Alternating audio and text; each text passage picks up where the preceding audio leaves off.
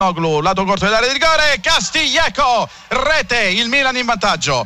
Il Milan è passato in vantaggio al 26esimo minuto con un cross basso potente di Çalhanoğlu. È intervenuto Castilejo e ha depositato il pallone in rete. È stato bravo Castilejo perché non era semplice controllare, soprattutto girone, rete. Pallone sulla sinistra di Donnarumma che si è mosso pochissimo in ginocchio, rincorsa lenta da parte di Mancosu che firma così il nono gol in campionato. Il Lecce pareggia al 9° minuto della ripresa. Lecce 1, Milan 1, Firenze. Torna in vantaggio il Milan con Jack Bonaventura che ha ripreso una respinta corta del portiere del Lecce Gabriel su conclusione di Çalhanoğlu.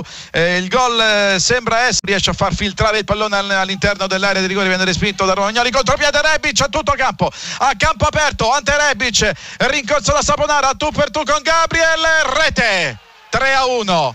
Micidiale contropiede del Milan e qui errore di ingenuità da parte del Lecce. Se Lecce è la peggiore difesa del campionato, aveva iniziato la partita con 56 gol subiti, ora è già a quota 59, un motivo ci sarà e lo il cross, il controllo è di Conti, cross e Leao di testa per il poker rosso-nero. Il gol al primo pallone della partita toccato in tuffo di testa, Leao per il gol.